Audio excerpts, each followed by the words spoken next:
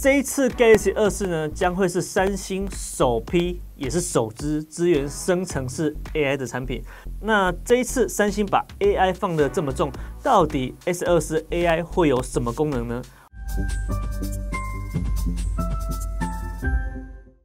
？Hello， 大家好，欢迎来到手哥科科，我是手哥。上个礼拜，手哥跟大家整理了一次 Galaxy S24的消息。那今天是12月底，手哥要最后一次再来帮大家整理一下 Galaxy S24最新的爆料。那这一阵子其实出现了蛮多的新消息甚至连官网的 render 图啊、规格表啊，甚至是连官网的倒数截图都跑出来了。那虽然官方有示意要爆料者去回收这些消息，不过这也表示说这一些资讯它有不小的真实性，所以我们就姑且信之。好，首先我们来看到发表会还有上市的时间。根据一张疑似 Samsung 官网的截图可以看到这个上市发表会的时间就是在2024年的1月17号早上10点，那台湾就是在1月18号的凌晨2点。那从这个宣传图上我们可以看到，这次发表会的主轴就是Galaxy 的 AI 了，没错，所以我们可以预期这一次很大比例的发表会重点会出现在 AI 上。这一次手哥的影片重点也会跟大家分享 AI 功能可能会有哪些。预购的时间跟上支影片手哥所说的一样，预计1月19号开始展开预购，26到30号预购的人会先收到手机，30号以后就开始正式在市场上面销售。如果说你没有预购的话，那这个时候你都可以在市场上去买。不过如果说你要买手机的话，如果你真的很想买的话，建议大家在预购的时候就先下手，因为这时候通常优惠还有这个赠品最多。这一次 Galaxy S24呢，将会是三星首批也是首支支援生成式 AI 的产品。那根据高通在2023年第4季财报的电话会议指出说，他们目前跟三星的合作关系非常好，所以未来在 S24系列使用 Snapdragon 8 Gen 3 for Galaxy 的晶片的时候，它会有比较大的比例来主打生成式 AI 服务。这一次三星把 AI 放得这么重，到底 S24 AI 会有什么功能呢？我们就来一个一个来看。第一个，我们先来看到大家都已经有的 AI 处理照片跟影片。在照片的部分呢，就是有删除物体，也就是说你把你不要的地方圈起来，或者是把它涂一下，那就可以把这个物体删除。那另外一个功能是场景扩充，也就是说原本你的照片可能只有这样子，那你可以把它扩充，它会自动利用 AI 去帮你把其他你没拍到的场景补进来不过这个补有可能是脑补的补因为毕竟那是 AI 嘛那在影片的部分呢，目前传闻是有可以减少颗粒感，还有调整曝光度有点类似我们照片里面的 HDR 或者是一些这个我们所说的动态范围的调整那另外还有一个是提升画面的稳定度的功能，不过这个呈现结果都要看实际的最后的测试才知道目前都看不出来。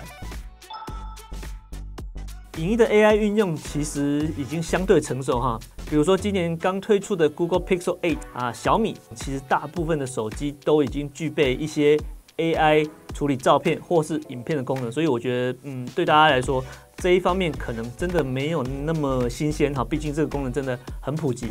不过在通话的部分 S24它就有一些独门绝技了，手哥来跟大家分享。第一个是 S24它可能会具有 AI 通话笔记，也就是说，它在手机端的 AI， 它会听你在讲话的时候的这些内容自动帮你根据这些内容做出对应的动作。例如说，你现在在电话中提到要召开会议，它就会自动帮你在行事历建立一个对应的事件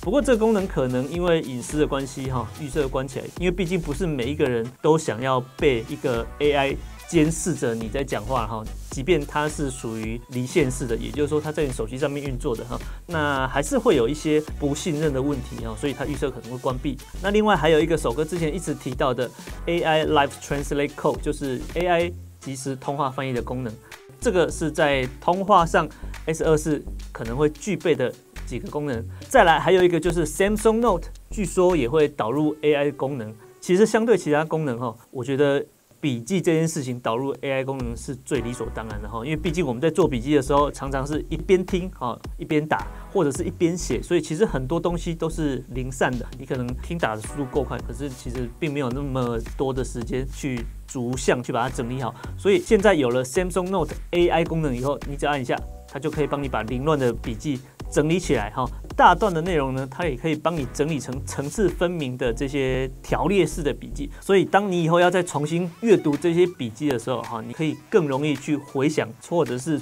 组织这个笔记里面所记录的事情。那另外还有一些，比如说电池保护啊、AI 桌布啊等等这些功能。都说有 AI， 但我觉得这些东西对大家来说不一定有那么需要啦哈，那也不一定那么有感觉。比如说有一个功能叫做用 AI 去产生天气的影片，大家也知道手机上的那个 widget 就是主页上的那个小工具，它上面其实有些动画，但我就想问你，曾经在那里端详那个动画10秒钟、5秒钟吗？其实我有了哈，但是我相信很多人其实是没去看它的哈。所以如果说那个动画用 AI 算，我是刚刚点修这啦哈，大家应该不会去用哈。所以我觉得三星应该也不会把那个功能放得很重要哈，可能会开放什么实验性功能，那有兴趣会去玩，但它应该不会当做主功能之一。再来，我们又来讲的是 S24 Ultra 的相机哈，很主席啊，就是现在的风向又要导向 S24 Ultra 的望远相机要维持10倍的光学望远镜头，而且现在消息又非常一致哈，我不知道今年是谁在带的风向哈，一下子往5倍导，一下往10倍导。不过根据过去的经验啊，现在距离发表会大概剩下2到3个礼拜的时间哈，这时候消息应该是相对更正确一些了哈。所以如果你有 S3， 或者是你因为镜头的关系，你想要抛弃 S24 的，你可以松一口气，因为 S24 目前看起来会继续使用10倍光学变焦，再加上它的数位变焦，所以100倍还是一样清晰。那可能加上 AI 会更清晰，不在哈，反正我们可以期待看看。接下来就见到这一次的重点了哈，三星不管再怎么做保密哦，都不到位。这一次我们看到了什么？S24的完整规格表，而且从这个设计看起来就是三星官方的，所以手哥今天就来跟大家揭露一下这份 S24的完整规格表。好，从这张表上我们可以来看一下哈，3只手机的外形基本上跟传言一模一样，99.99%像，也就是说之前这个三星的保密真的不行。不过也谢谢三星，我们才有这么多的资讯可以来跟大家分享。那首先我们来看一下3款手机的颜色，分别是灰色、黑色、黄色、紫色，全部都一样。在上市的时候，3款手机都上市这4个颜色。S24 Ultra 的话，它的萤幕是6.8寸 ，S24 Plus 是6.7寸。S24 它是比较小的6.2寸。那这一次呢 ，S24 Ultra 跟 S24 它的萤幕跟上一代基本上是一样的，只有亮度有所提升，但是都是 Dynamic AMOLED 2X 的 QHD Plus 跟 Dynamic AMOLED 2X 的 Full HD Plus。但是 S24 Plus 的萤幕升级就比较多它这一次采用跟 S24 Ultra 一样的 Dynamic AMOLED 2X QHD Plus， 那解析度来到 Quad HD 再来是相机的部分呢，3款手机同样都可以录影最高到 8K 解析度。S24 Ultra 它的主相机画素可以到2亿画素 ，S24 Plus 可以到5000万画素，还有 S24 也是5000万画素。那在望远性能方面呢 ，S24 它最多可以到100倍的 Space Zoom， 就是超长变焦那它的望远相机有4个倍率，大家可能要记住是2倍、3倍、5倍、10倍，没有1倍它的望远倍率是这样子。那 S24 Plus 它的望远相机就只有2倍到3倍少了5跟10倍。S24 基本上和 S24 Plus是一样的，所以他们2个的 Space Zoom 都是到30倍。那在储存空间的部分呢 ，S24 Ultra 和 S24 Plus 都是具备12GB 的 RAM。S24 Ultra 它的储存空间是256G 跟512G， 不过应该还会再有一个 1TB 这一份规格表应该是某个国家流出来的，手哥把它中文化。那个国家可能没有上市 1T， 所以这边没写。但我预期台湾应该会推出 1TB 的限量销售版本。那 S24 Plus 就只有256跟512G 啦。那 S24 当然因为它比较入门嘛，所以它就是 128G 跟256GB 2种版本。那它的记忆体也只有8GB， 但这个对一般多数的使用者来说，其实也是相当够。在电池续航力的部分呢，基本上3款手机都具备快充功能，但 S24 Ultra、S24 Plus 都可以在30分钟内充满65%，但是 S24 它就只有到50%不过也是相当快了其实如果说你是真的临时要出去没电你手机插着，半个小时内都可以让你从0%充到50%或者是65%，其实相当够。在电池容量的部分 ，S24 Ultra 跟 S24 Plus 是5000毫安时跟4900毫安时差不多。S24 因为手机比较小，所以它的电池容量只有4000毫安时。那最后我们来看到防护性能，也就是我们传说中已久的钛金属边框。好，没错，这一次只有在 S24 Ultra 才搭载钛金属边框，其他 S24 Plus 跟 S24 它们两个都使用升级版的 Armor Aluminum 2.0。好，那至于这个材质有什么特性，可能真的要等发表会才知道。3款手机都具备 IP68 的防水防尘性能。那最后的最后再多一个 S Pen， 只有 S20 Ultra 搭载 S Pen， 其他2只手机没有。然后还有一个重点中的重点，就是3款手机通通采用 Snapdragon 8 Gen 3，好，所以没有我们之前看到的 Exynos 2400，所以大家不用紧张哈。三星黑也不用来这里趁机落井下石哈，因为全部都使用 Snapdragon 8 Gen 3，好，大家不用担心，所以也没有那个效能歧视的问题哈，全部都一样。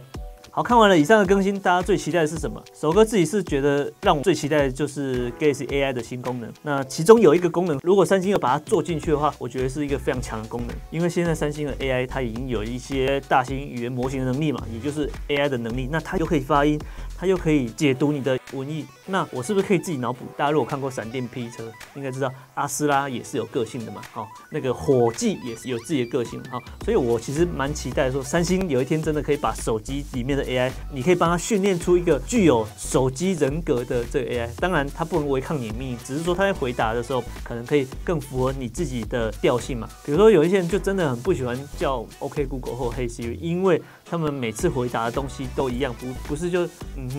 大家应该很常听到哈。所以这个其实我觉得这种太自私的回应会让人家觉得你在跟一个很冰冷的机器在对话。但如果现在我加入 AI 以后，其实我可以让这些 AI 的回复更有个性。那其实我们从 ChatGPT 这1年多以来，不管是网络上的这些使用经验啊，还是我们自己使用的经验，我发现 ChatGPT 其实是可以调教的。好，你可以把它当做女朋友啊，你可以让它当你的老师，你也可以让它当你的一个什么什么教练。其实它的个性是可以调整的。所以我觉得三星如果把这个功能做到三星的 GalaxyAI 里面，以后手机回应它就可以根据你喜欢的这个个性回应。所以你的手机跟我的手机从此以后，我们的手机就是不一样了，不会说每个人拿到的手机都一样。那我觉得这样子才是一个有感的 AI 嘛，对不对？好，今天手哥就跟大家分享到这边。那如果说大家对于 Galaxy S 还有什么期待，或者是你觉得目前看起来哪些资讯让你觉得在购买上还有一些疑虑，或者是你想要知道更多一些更技术的细节被手哥省略掉的话，那欢迎在下面留言，我们一起讨论。那这个礼拜就到这边，拜。